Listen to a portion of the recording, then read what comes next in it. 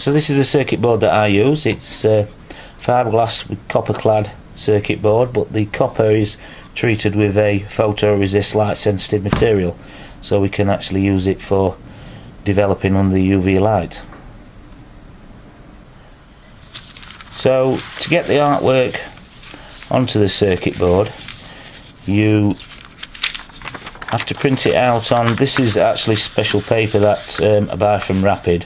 It is quite expensive, it's like a really thick tracing paper, and I use a laser printer.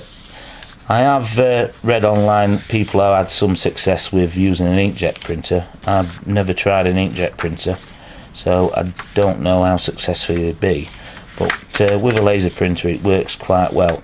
If you don't want to get hold of this, it is expensive and it's a big batch. If you're only doing a few circuit boards, try and get the thickest tracing paper you can, or get these laser overhead clear acetates for overhead projectors, and you can print onto that, and it does work quite well as well. It's a lot cheaper than buying this stuff, so I think you can get a box of this for about £5 from Staples, so it's a cheaper way of doing it. Other than that, try and get the thickest tracing paper you possibly can. And also another method that I use from time to time is I've got some normal copper clad circuit board here, and it's got no photoresist on it obviously, but instead of using prototyping board like this, what I quite often do is if I've designed something on the breadboard, is I'll get a permanent marker and I'll actually draw directly onto the copper board, or I'd do it in pencil first and then go over it with a permanent marker and get some really thin, I got some from an art shop, some really thin permanent markers, a lot thinner than this, and you draw out your artwork with the permanent marker, and you can actually then put that straight into the etch tank, and the permanent ink will protect the copper underneath while it etches away any exposed copper. It's a really good way of doing it. It's not as neat as using artwork, but I find it a lot better than using prototyping board. It's just a personal choice. So this is my light box that I made. It's made out of an old drill case, and if we open it up, what I did, it's really simple. Put some foam here to make a good seal when I put the PCB on there. This is just plexiglass that I cut out, cut a hole where the handle goes, and I masked off with some vinyl the parts that I didn't want light escaping through. The lights that I used inside are actually replacement lights from Rapid Electronics that they provide for their light boxes, so I used those, so I knew I'd always have a supply of lights when I need them, because they do wear out after time. And it's just simple from an hardware store, fluorescent lighting, transformer and starters in there. The only thing that I didn't do with this, and I wish I had, and I will get round to it one day, is I never put a timer on it. I've just got a electric cable coming in the side there, and there's no timer on it, so I have to use a separate timer. So I've now cut myself a piece of circuit board to the size of the artwork, and I have left a little bit round the sides.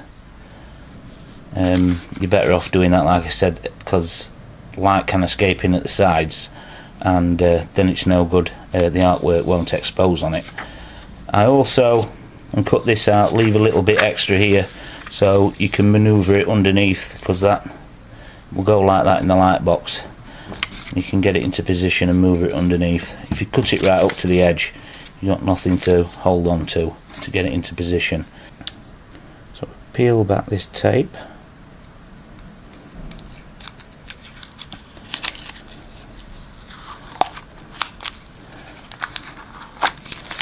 Expose it underneath, and you can see it's got a green kind of tint to it. That is the photoresist material on that copper there.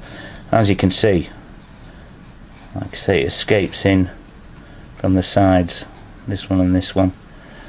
So always cut it a little bit bigger than your artwork. So the artwork goes on. Make sure you get it the right way round because it's a negative print. So the best way to remember is the side the ink's on. That's the side that goes on top of the PCB there. Just line that up how I like it there. And if you notice, I haven't turned my light box on yet because that strong UV light can attack. It's not attacking this photoresist material a lot quicker than the actual lights in the workshop here can. So I always turn that on when I've got it in place. So I'm happy with that. And down there, place it in the middle.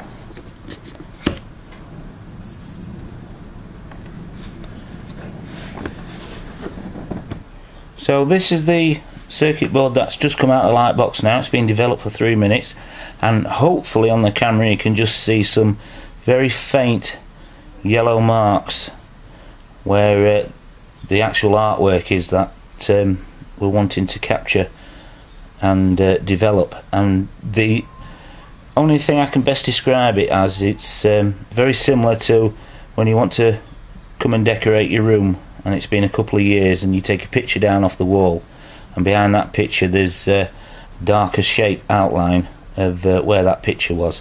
It's very similar to that.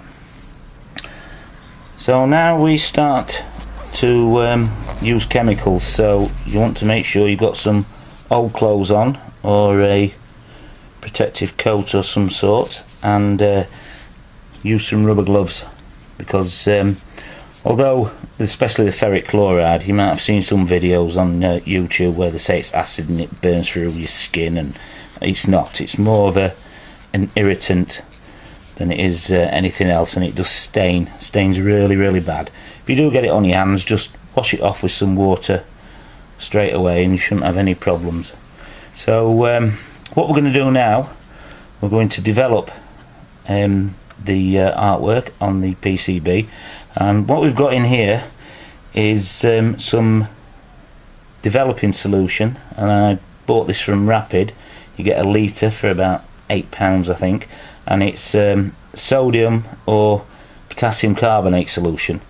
The potassium carbonate has been reported to give better results, and this is potassium carbonate solution, and a litre will last you a hell of a long time. You dilute it to 1 parts developing solution to 9 parts water, and if you keep it in a tub like this, what I'll do when I finish with this is just put the lid back on this, put it to one side, and it will keep like that for about 4 to 6 weeks, if not longer, and it'll still develop boards. If you're doing a lot of boards, you will see this solution start to turn a greeny colour from all the ink, and when it does get really dark, and that's the time to change it, because you start getting lines on your board and it won't develop properly. A lot of people also try to use caustic soda, which is sodium hydroxide. You want to stay away from that. You never know buying the over-counter caustic soda how strong it is, and it can be a really strong solution. Doesn't develop all that well. It can even strip your board, and you can waste more money on scrap circuit boards all the time, because circuit board is expensive, the money you'd save using caustic soda. So stay well away from that. So what we're going to do now, I'm going to pop it in the developing solution. Here at the side I've also got a little tub of water, so we can rinse it off afterwards, and while it's in there just move it backwards and forwards over the artwork.